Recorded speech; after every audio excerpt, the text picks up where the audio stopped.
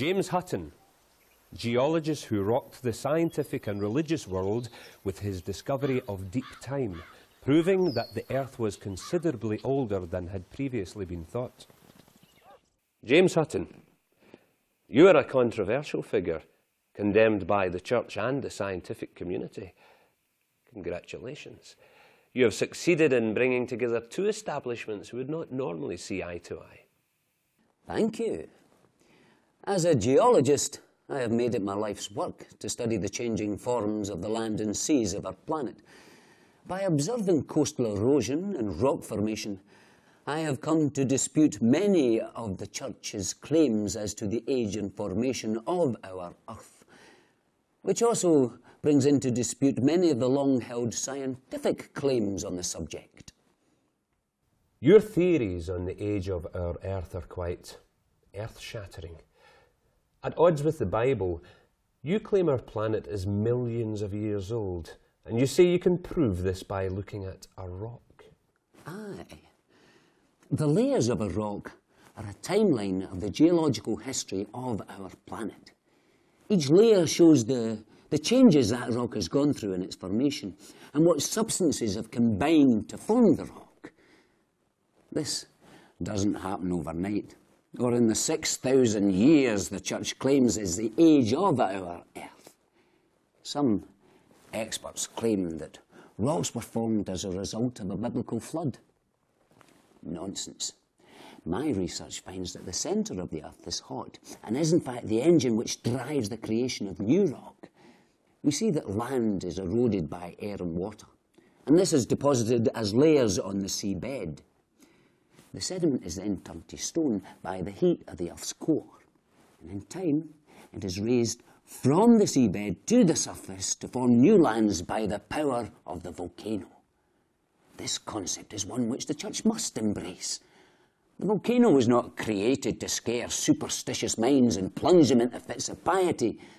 It's simply the vent from the Earth's furnace from which new rock emerges. It is no surprise the Church calls you a heretic. You scorn the Word of God and the evidence in the Bible as to the age of our planet. Aye, I do. The Church claims to have been able to use the Bible to trace back through every generation to the very day God created the earth in 4004 BC, the 22nd of September, a Saturday, at 6 p.m. I respectfully suggest that this is complete and utter nonsense. The answers to the Earth's formation cannot be found in the Bible. The history of our globe must be explained by what can be seen to be happening now. Let us therefore open the book of nature and read in her records, for the study of geology and not theology provides the answers we seek. Our planet has a history extending indefinitely into the distant past. The tremendous changes I see did not happen in a short period of time by means of a biblical catastrophe, but by a gradual process which continues today. I see no sign of a beginning and no prospect of an end to these changes. You speak of this land forming over many millions of years and of having been part of a world beneath the sea. Rather than being serious academic theory, I would suggest that this is nothing more than ill-informed fantasy. History and God will be my judge. From the top of the mountains to the shore of the sea, everything is in a state of change. Rocks dissolving, breaking up and decomposing for the purpose of becoming soil, the soil moving across the surface of the earth towards the shore wasting and wearing by the agitation of the sea. I shall try to explain that. It's in fact very simple. Before this land was formed, there was a previous world composed of sea and land. Eroded by air and water, the materials of the shoreline formed deposits on the seabed.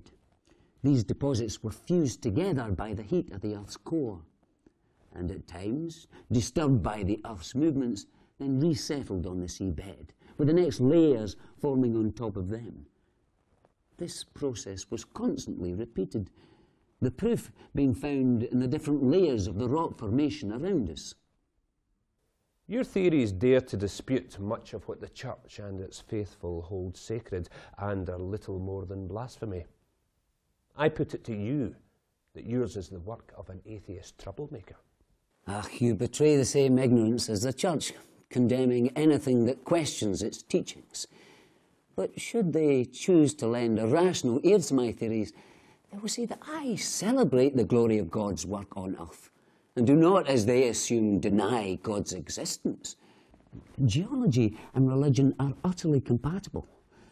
I believe in God as the architect of a rational, ordered world, as opposed to the author of strict religious rules which lead to intolerance, of which I am a victim. Furthermore, my beliefs are grounded in my faith in human reason, the very reason which prevents me from ignoring the geological facts. But these facts are supported by my belief in a God who has created a world designed for the growth of plants and the nourishment of men and animals. Should you bother yourself to read my work, you will find I make frequent references to the work of God in the evidence of rocks. And I believe that these rocks are God's books, wrote upon by God's own finger. Both scientific and religious communities condemn your work.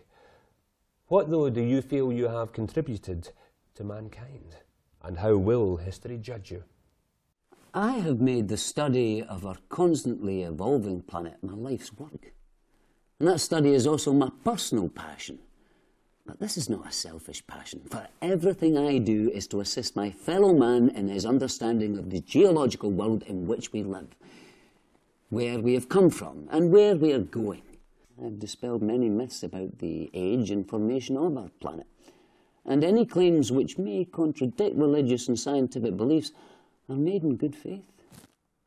My work promotes a new understanding of our earth above and below the sea, and how this land was originally formed. I encourage man to watch his planet and continue to learn as it changes slowly and constantly. For as we speak, new land is forming on the seabed, which man will walk upon one day. With respect to human observation, sir, this world has neither a beginning nor an end.